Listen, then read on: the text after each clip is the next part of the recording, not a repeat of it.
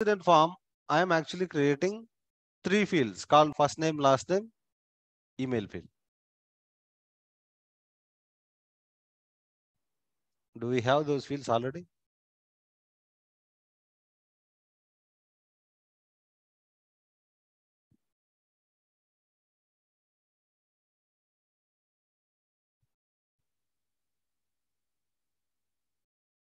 I'm removing all these fields. I'm creating 3 fields here.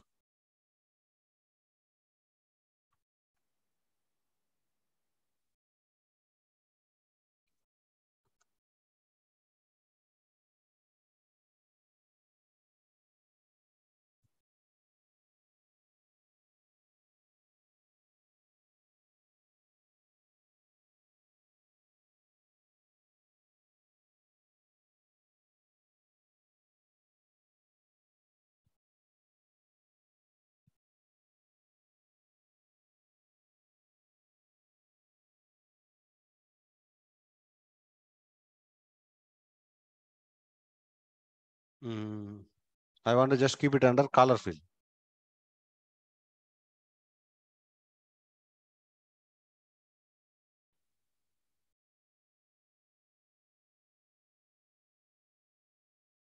Okay. So what did I tell you about before business rule? So before business rule will actually run, after the form submission. After the form submission, business rules will run as what we have discussed. So after form submission, first the before business rules will run.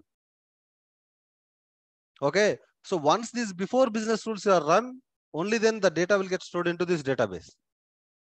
Okay. That is what I have told you, right? So, okay. So here I have actually created 3 fields. Okay. So here, let me just create a new demo, let me just open new demo incident record.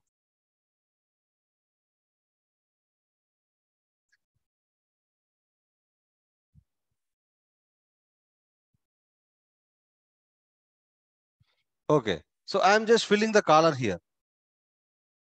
I am not filling first name, last name, email field. Just remember this point. I am not filling first name, last name, email field. Okay. So what I am doing, I am trying to submit this one. So once I submit, right, after the form submission, before business rules will run is what we have discussed. So what I want to do is, using before business rules, I want to fill these 3 values. Using before business rules, I want to fill these 3 values and I want to save the data into database. Because after running this before business rules only, the data will get stored into this database, right? So here after submitting this one, whoever is the caller here, that particular caller first name, last name, email should be populated through the before business rule and the data should get stored into the database. So for that, what I am doing here is I am just creating a business rule here. So we have already a business rule here, right?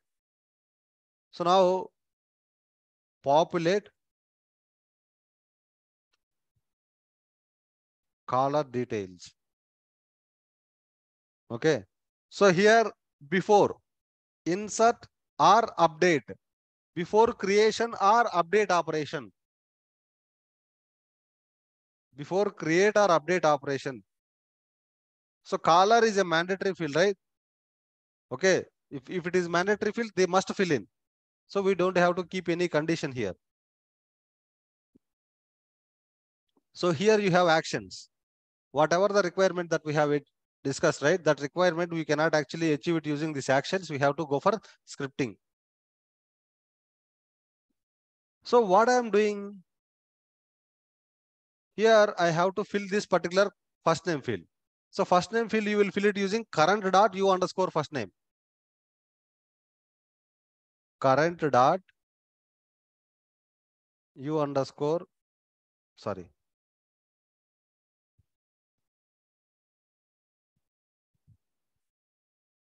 First underscore name is equal to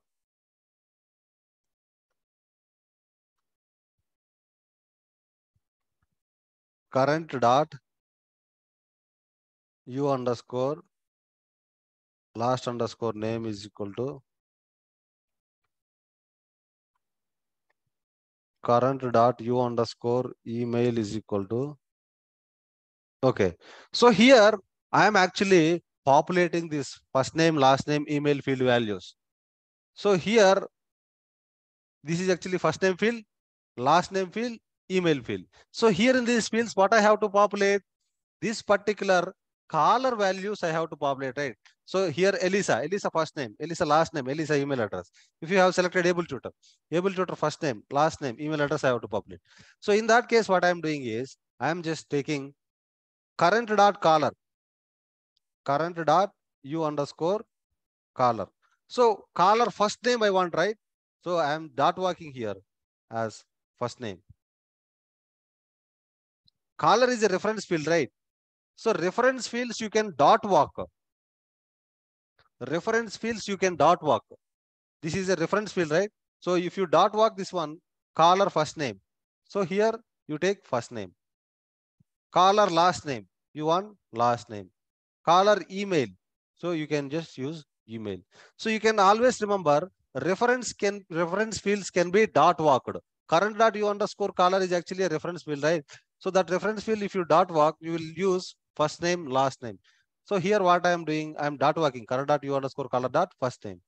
Similar way, I want to get last name as well.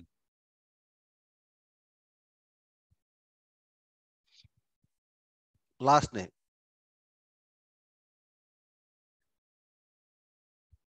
Okay. Caller dot email. Okay. Which is fine. I have just created a business rule which is before business rule.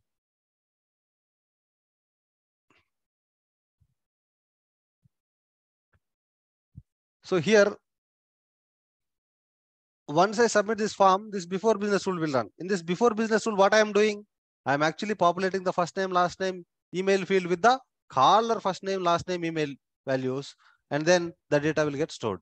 So now if you take a look at clearly here, I just filled the caller value. I just filled the configuration item. I did not fill any value. So these details I did not fill. So after submitting this one, right, before business rule will run, before business rule will fill these three values and it will store the data into database. Now clearly notice one thing here. I'm just saving this one. So did we fill these three values? Did we fill these three values? No. So this, who did fill these three values? Before business rules. So this before business rule has actually filled these three values. Okay. Understand, right? So after form submission, this before business rule has run. So this before business rule has set the first name, last name, email field value and stored the values into this database.